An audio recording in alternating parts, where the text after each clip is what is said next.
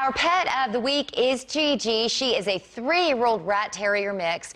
Gigi wants a nice family with kids and maybe another dog to play with. She's a little bit shy at first, but she does warm up quickly.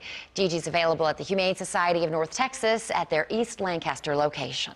Gigi's a cute one, and we have a cute one in the studio this morning as well. It's Wild Wednesday. Shannon with the Dallas Zoo is here. Tell us about this new animal that I guess you got. Yeah, so this here is Boomer. He is a 3-banded armadillo. Some of you guys might remember Titan, our female. Right. So he was brought in as part of our species survival plan to hopefully continue breeding 3-banded armadillos. So they're going to start dating, I guess.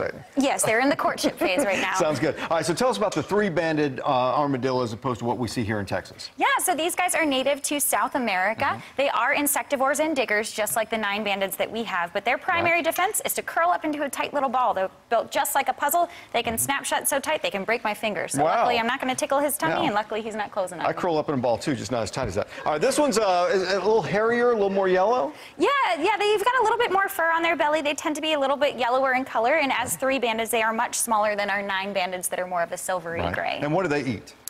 All different types of bugs. So they're going to be digging in the garden, pulling all those insects. You see he's got that long, pointy nose. He can smell almost a foot under the surface of the ground. And how long do they live? They live a long time? They can live into their late teens, early 20s. Okay. So a pretty decent amount. All right, tell us a little bit about spring break. What's going on at the zoo? So much is going on. We're so excited to celebrate the spring. The weather's been perfect. And as our newest additions, we've got Malawa, our baby zebra. She's out on the Giants of the Savannah habitat hanging out.